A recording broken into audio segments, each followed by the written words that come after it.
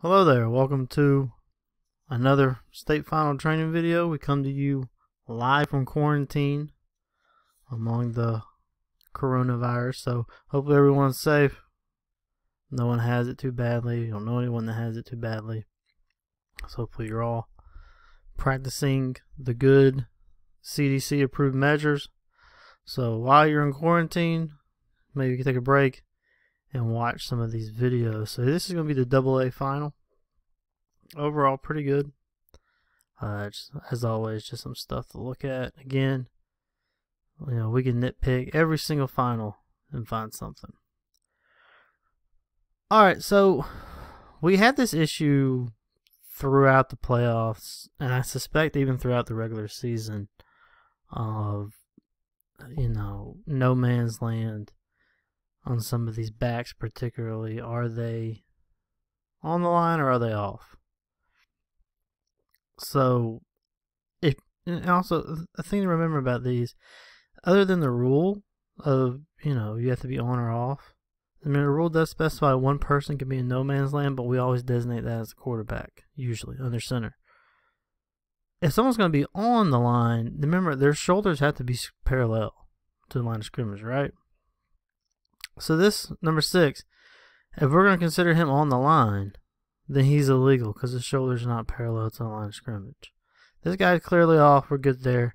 This guy, though, even him, these are very close. These are not the intention of the rule to line up in this formation. This is these guys got to be, we got to be on or off. We got to be clearly on or clearly off.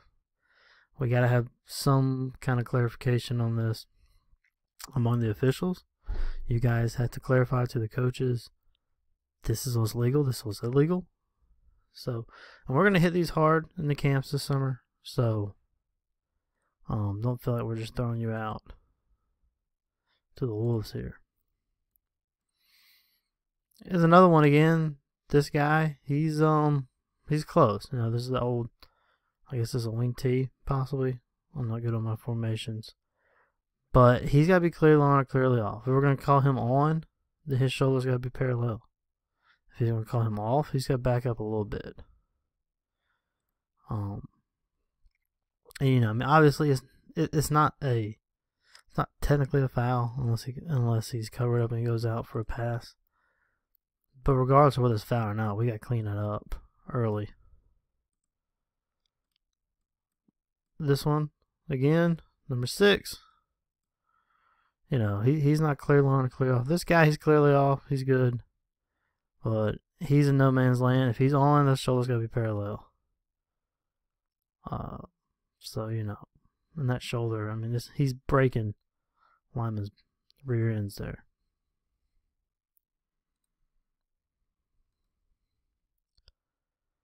It was a little bit better. We'll give you that one on number 1, but it'll have to be a little more separation. Ideally, he'd be about right there.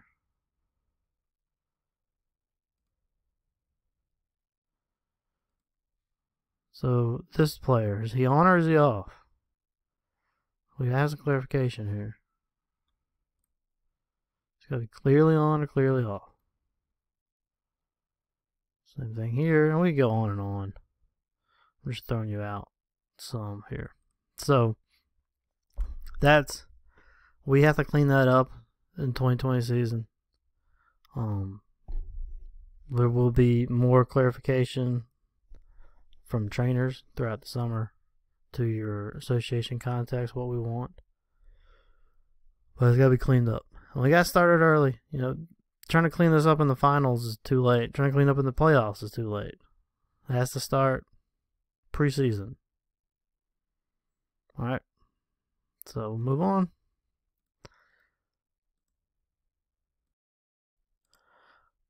Alright, there's some discussion on this play, whether or not this should be ineligible downfield. Ineligible downfield, we had a lot of them this year because the popularity of the RPO. So for ineligible downfield, remember, it's where the lineman is when the ball is released by the quarterback. So we're going to say the 24-yard line is our line of scrimmage, so they get 3 yards, so he can go to the 27. It's going to be our line of demarcation. So when this ball is passed, when it is released from the quarterback's hand, this is the player in question. He is not 3 yards downfield. Maybe 3 yards downfield when the ball is caught or attempted to be caught, but he's not 3 yards downfield when the ball is released from the quarterback's hand, and that's what we're going for. So we're good there, and then these guys, that's a good stagger, so he's off, so no issue there. So is that pulling lineman right there, and he's fine. We give him 3 yards, and is where they are when the ball leaves the quarterback's hands. This is another one, and you're going to see some of these that are legal formations. I just didn't put them in the previous, in that first little clip, because we have had so many. And there were other things in these plays I wanted to look at. But number 6, that's illegal. We have a block below the waist here on the defender, by the defender. So he clearly takes it out, and that's a dangerous play. He gets him right there on the side of the knee. Luckily that player wasn't hurt too bad or at all.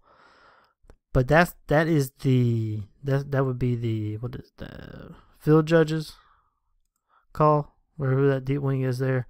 You got those outside blockers coming out there.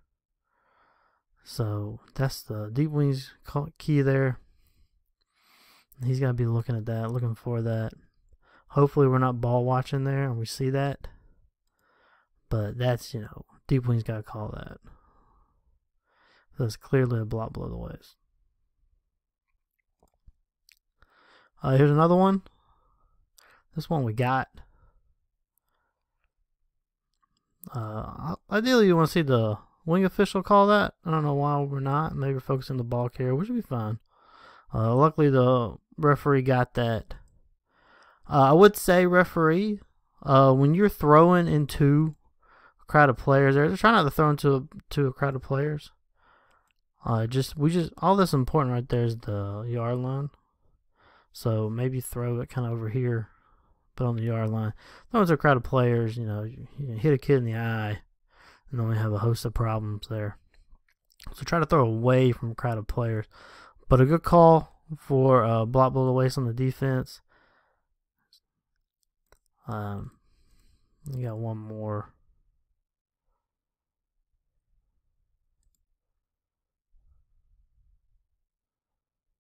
Maybe. Hold on. Sorry, my notes are jumbled up. 32 defense. Oh, taking out number 6. Now that one's just right at the waist. That one's a little iffy. Although you've already had 2 previous block below the waist, if we had called those, I'd probably go ahead and call that one too, because obviously at that point it's an issue. In a vacuum, it seems to be right at the waist. Maybe let that one go. But you really want to talk to that defender, and maybe even talk to the defensive coordinator there, telling those guys they got to come in above the waist.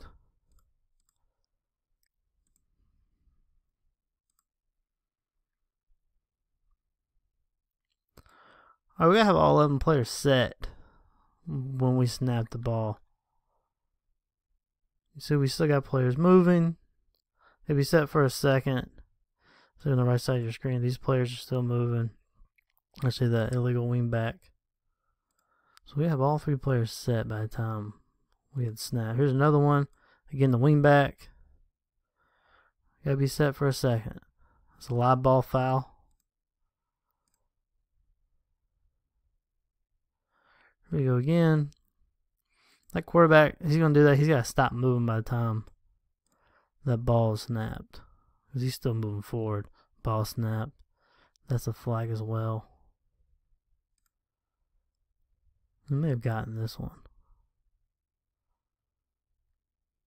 But it's a live ball foul. Go watch out for trickery like that. Especially if they're trying to deceive. It's got to be perfect. Alright, moving on. Watch the umpire here. On an obvious touchdown run like that, there's no need for the umpire to give the signal. That's only if there's question. We want you to subtly give a signal like that. When it's obvious, he runs in the end zone, just no signal. Let your wings handle it, unless you see that they obviously don't know, which hopefully they would. Something obvious like that. So, but in most cases, we're just gonna neglect the signal there.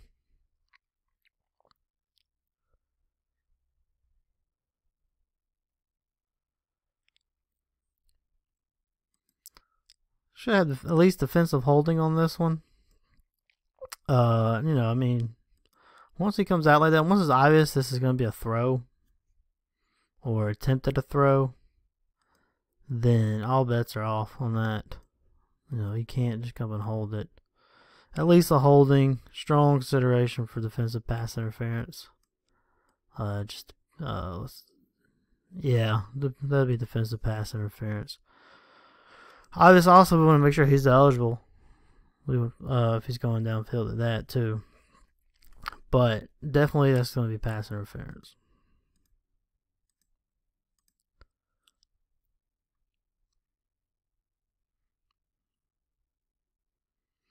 So we call this a false start, and that is correct.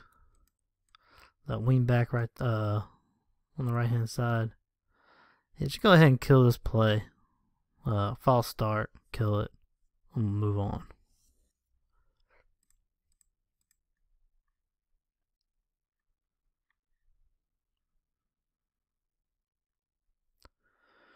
So this one we have a little confusion on the spot. Play like this is a headline judge's spot. Then he's going to come in, then he's a little hesitation. You know, maybe the line judge has something different than the line judge adjusted. But headline judge, that's your spot. You own it, you take it. We look unsure when we do something like that. So really make sure that we're coming in with a spot. We're holding on to that spot and it's ours.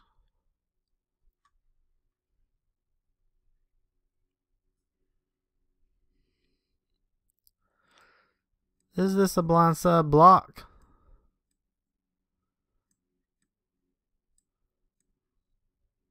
So remember our criteria for a blindside block. The defender can't see it coming, forceful contact, and no open hands. So we don't have any open hands. This is forceful contact. So the question is, does the defender see it coming? And it's got to be more than just the defender briefly making eye contact with it.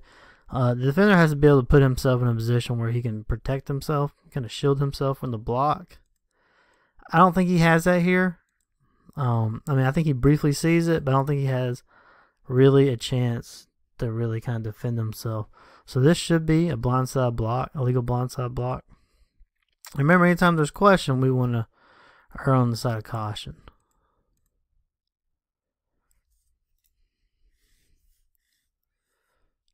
We're going to have another one. Right there. Here on the screen. That would be a blindside block as well. Especially after the play, you know. I mean, behind the play, I mean, well, that was close enough to the play. Either way, that's a blindside block as well. That one should have come back.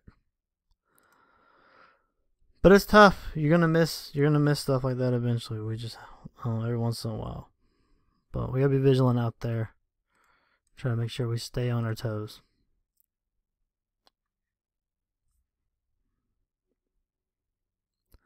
It's good goal line mechanics here. But this is a fumble. There should be a beanbag on the ground. I did not put the GPV version on here, which clearly shows this is a fumble, which is my fault. But it is a fumble.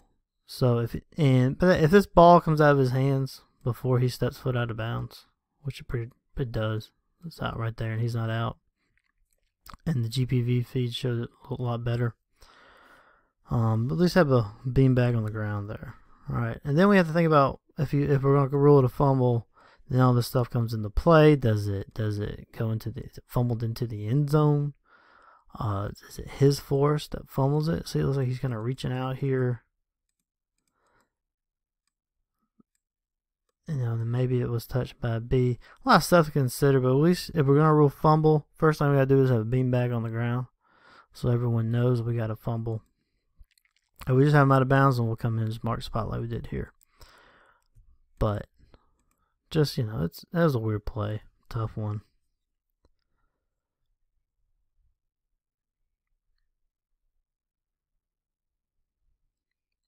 No need to beanbag a muff snap, because there's man, we beanbag in case we need to come back to that spot for a penalty. Muff snap, we're not going to, so no need to beanbag a muff snap.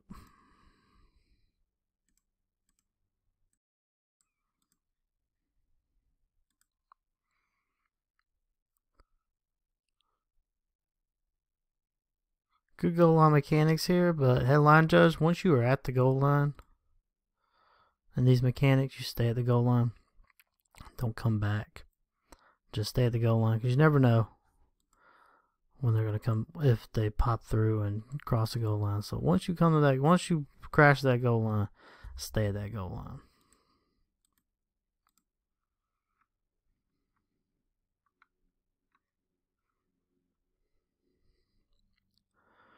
Umpire has a good call for defensive holding here. Don't see it very often, but it's very clearly defensive holding. You can't just dive to their legs, wrap up, and take them down like that. It's not fair. It's against the rules. So good call there. Good job calling something we don't see very often.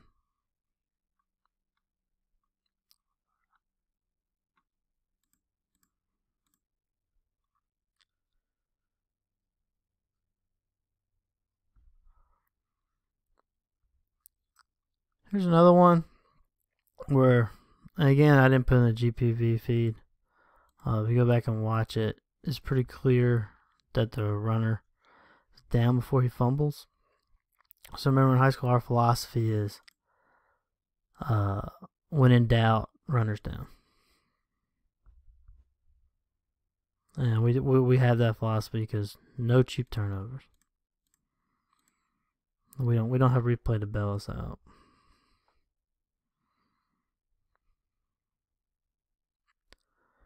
Everyone does a good job here, except field judge. Back off the field just a little bit more, and you don't have to hop back like that. Remember we talked about in camps, getting good distance off the pylon. You really never be too far off of it. A good job, both the back judge and the field judge, at being there and waiting on the play to come to you. Just back off that field a wee bit more, and you don't have to hop back. Alright, last one. Remember, for illegal forward pass, really want the quarterback's whole body to be behind or beyond the line of scrimmage. So line of scrimmage right here is the 45.